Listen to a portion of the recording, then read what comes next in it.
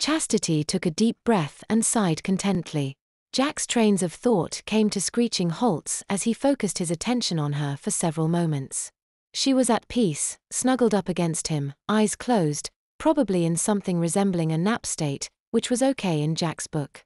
It's pretty unlikely that any single, sane man would complain were they in Jack's place at the moment, diapers or no diapers. Speaking of diapers, Jack felt a sudden warmth on his thigh and realized that Chastity's diaper was against it, and she'd just wet in it, but she didn't seem to notice.